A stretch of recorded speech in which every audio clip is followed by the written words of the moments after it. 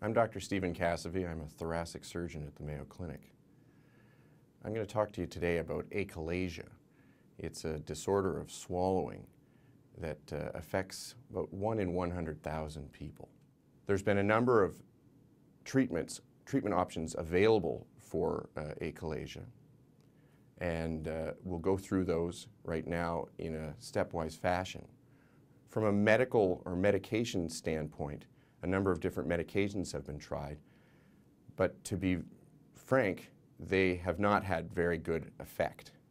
Their value is marginal, and really they're only used as a last resort in patients who cannot tolerate other treatment options.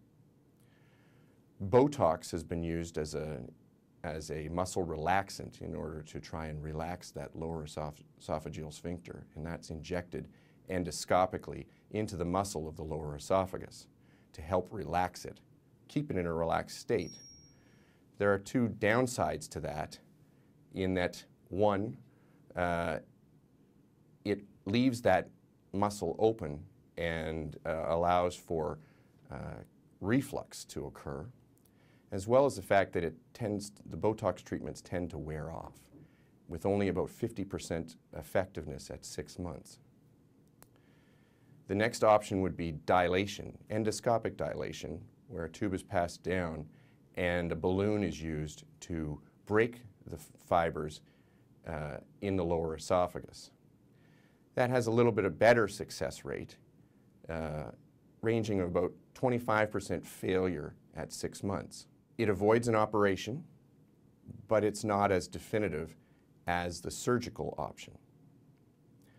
The surgical option now in the modern day and age is done minimally invasively through a laparoscopic approach, through 5 small incisions in the belly, where the lower esophageal sphincter muscle is opened under direct vision to allow that lower obstruction to be released.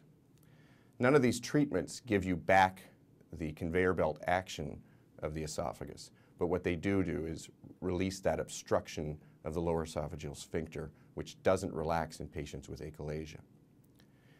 The other advantage of the laparoscopic myotomy done surgically is the ability to provide an anti-reflux procedure as an adjunct. Usually a partial anti-reflux procedure, either a door procedure, which is an anterior partial fundoplication, or a toupee procedure, which is a posterior partial fundoplication, is added to what is called a Heller myotomy, or a cutting of the lower esophageal sphincter muscle. Patients are usually in the hospital for 1 or 2 days, and they go back to swallowing normally relatively quickly thereafter. Patients with achalasia will not have the conveyor belt action of the esophagus. They will always need gravity to help food down.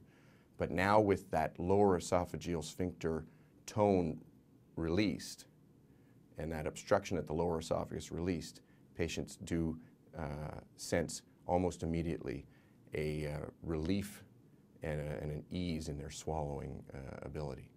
The different options will be important to different patient situations, and it's important to understand all of your options going in to this kind of treatment.